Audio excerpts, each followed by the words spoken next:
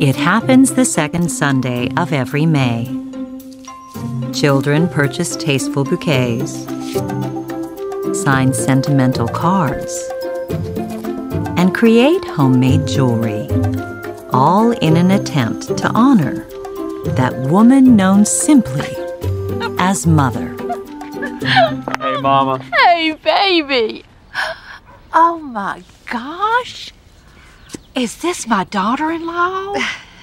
Well, I'm gonna hug her. Oh. It's nice to meet you. Oh, my goodness. Okay. Oh, my son was right. You are the prettiest thing. Michael, I'm just taken with her. Oh, well, good, thank you. Come on, Mama, let's get you unpacked. Oh, yes, let's do. Because I brought you a present. Oh.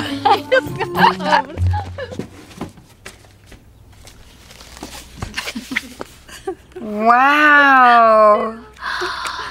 It's all recipes. Not just any recipe. Some of these have been in my family since before the war of Northern aggression. You mean the Civil War? I mean what I mean. Well, I guess Mike didn't tell you that I'm really not a cook. Oh, no, he told me. That's why I gave you these recipes. And I'm going to teach you how to make them, too. Isn't that nice, honey? Oh, my Meemaw always told me that a lady should be a chef in the kitchen, a maid in the living room, and a whore in the bedroom. And Michael says you've only got one of those covered. So I'm going to help you with the other two. Excuse me.